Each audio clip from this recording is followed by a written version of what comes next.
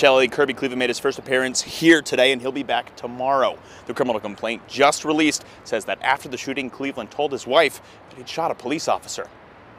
The questions are very much still there as into why and what really happened. We don't have those answers yet.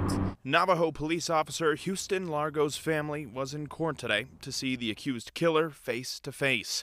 This is what his sister said after the shooting. For the man that did this, he has his own consequences. A newly unsealed criminal complaint describes what happened in Pruitt.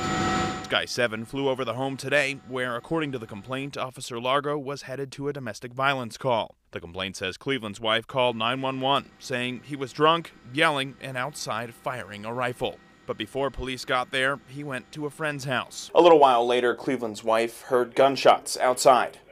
When she looked out the window, she saw a police vehicle with lights on and that same friend's truck outside. Then Cleveland came inside, telling his wife he'd shot the officer and instructing her to help him. Documents say Cleveland was with the friend when Officer Largo stopped them. The officer handcuffed the friend, and sometime after that is when the officer was shot.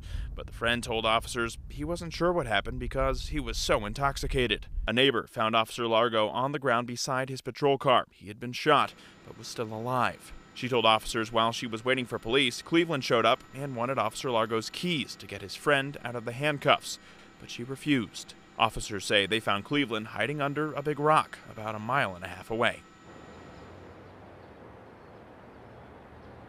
Yeah, Doug and Shelley, tomorrow's hearing will be what's known as a preliminary hearing when the judge will decide if Cleveland will remain in custody while awaiting trial. Now, the judge in the courtroom today did say that he was concerned that Cleveland could be a flight risk and a danger to the community.